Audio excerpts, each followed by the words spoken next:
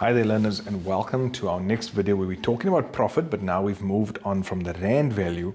We are moving on to percentage profit. Now, building on from the previous example, remember I bought a product for 500 rand. That was my cost price. I sold that for 750 rand. That was my selling price. So I made a profit of 200 rand.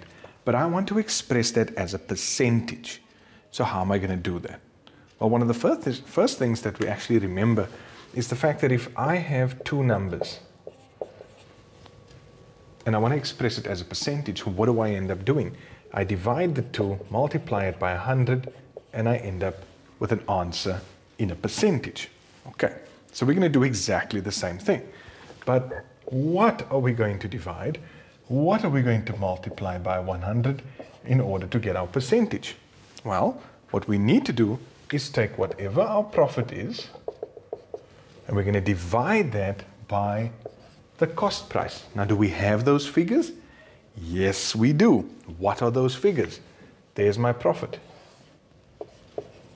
200 rand. What is my cost price? What did I buy it for? 500 rand. So I'm taking my 200, I'm going to divide it by 500. That should be about 0.4.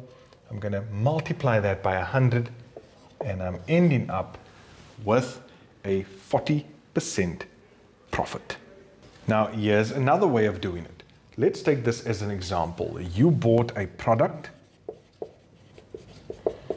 for 800 rand. You then sold that product for 1,200 rand.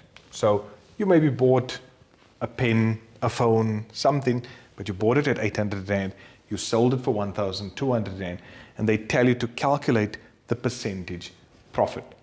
So what you can do, again, slightly differently to what I showed you earlier, is for you to use this formula. We can take our selling price, subtract that from the cost price, and divide it from the cost price. And then whatever our answer is there, we're going to multiply it by 100 in order to get our percentage.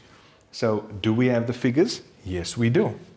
We've got 1,200 minus 800. Remember the 1,200, our selling price, 800, our cost price. We're going to divide that by 800.